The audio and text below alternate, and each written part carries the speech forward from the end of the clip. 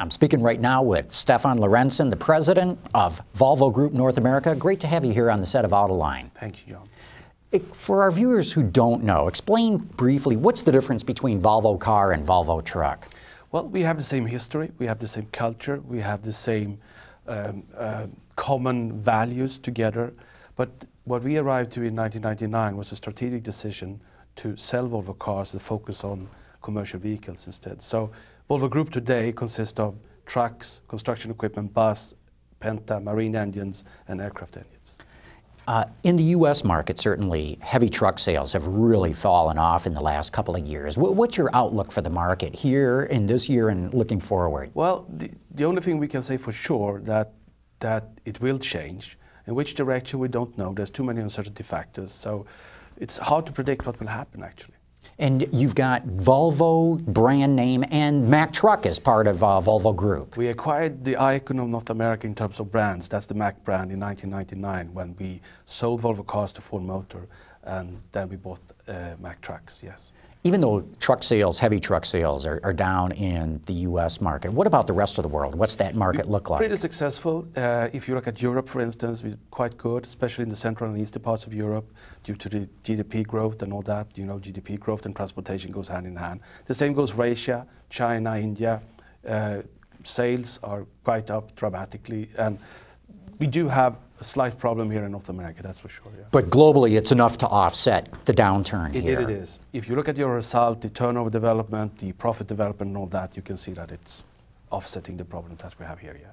You know, I'm really impressed by how much Volvo is growing. When I look at your sales, your earnings, your employment even, it's just going up and up and up. And I guess my question is that organic growth that you're doing internally, or is it acquisitions? Well, since 1999, when we sold Volvo cars to Ford Motor Corporation, we have made almost 20 major acquisitions. Wow. But it's a combination of organic growth and these acquisitions, that's for sure.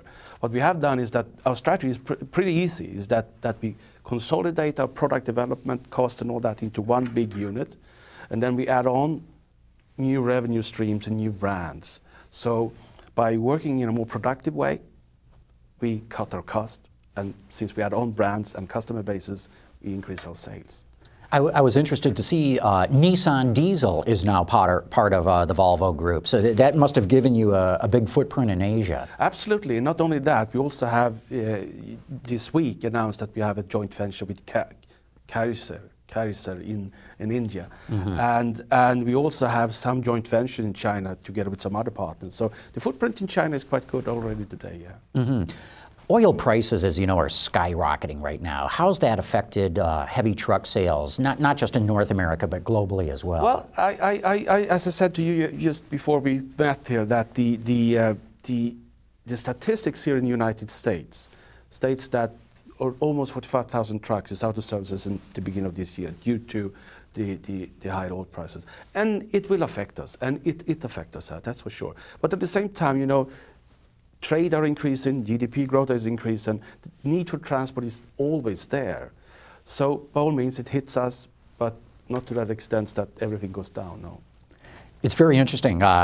With oil prices going up, with CO2 legislation hitting in so many places, Volvo's really looking at having what I guess you would call green trucks. Talk a little bit about what you've been working on. Yeah, there's 3 steps when it comes to the green truck strategy. First of all is to make sure that the diesel engine that we have today works in very efficient way.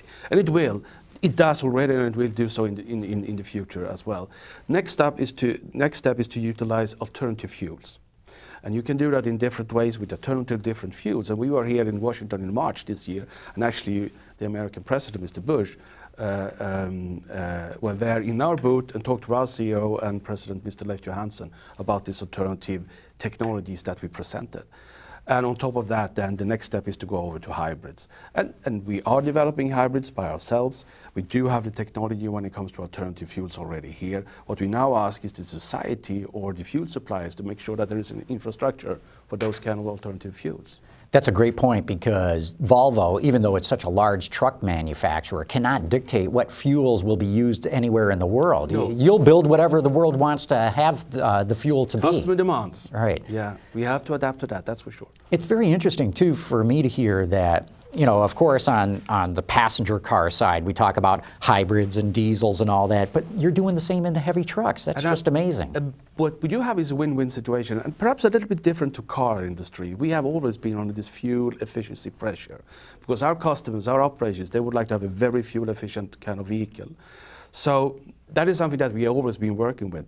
But today we can also see, due to the climate change and all that, that there is a win-win situation not only for the operators but also for the society, and we are willing to take that challenge and, you know, offer that kind of products. How far out before we see a hybrid semi-truck? They are already there today, you know, using different suppliers. From our point of view, and the hybrid technology that we're working with, we call it the second generation. I would say 3-4 years from now, not more than that. Not more than that. Well, it's going to be fascinating watching all that develop, Stefan. Thanks so much for coming on Autoline here and talking all about what Volvo Group is doing. Thank you so much.